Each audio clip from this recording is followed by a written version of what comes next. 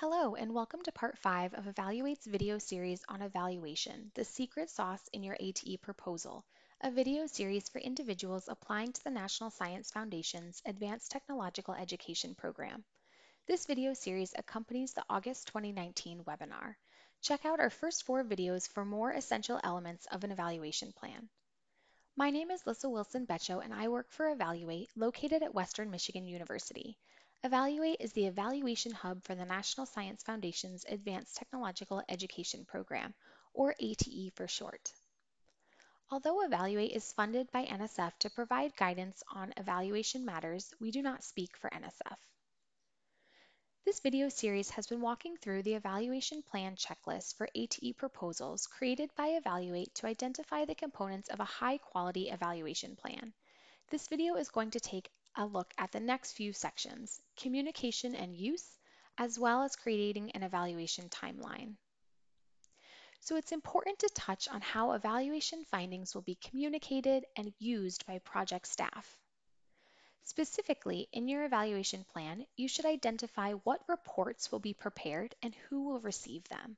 At the minimum, you should have one annual evaluation report in advance of your annual report due date to ensure that you can really use your evaluation findings.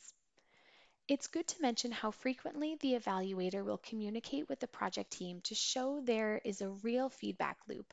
For the Evaluate team, we meet with our evaluator about once a month. And also make sure to know how evaluation results will be shared with external audience who could benefit from the information.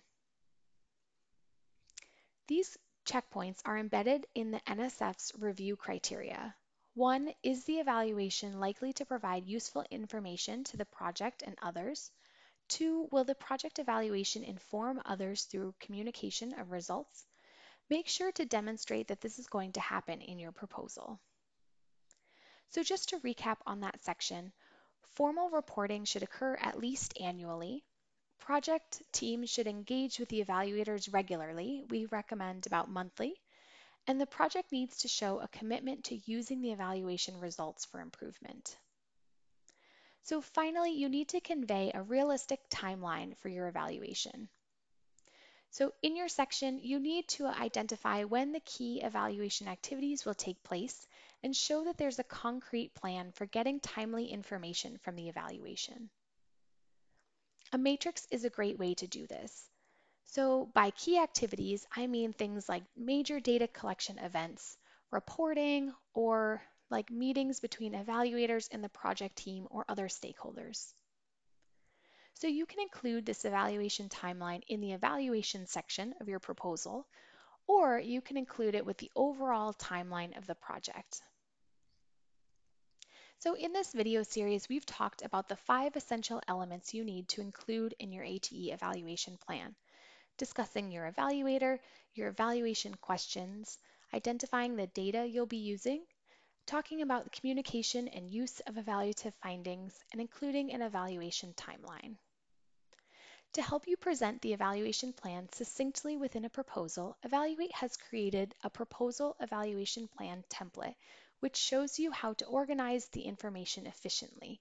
We suggest that you use this along with the evaluation plan checklist. In our final video, we'll be talking about the other areas of your ATE proposal you should consider integrating elements of your evaluation plan.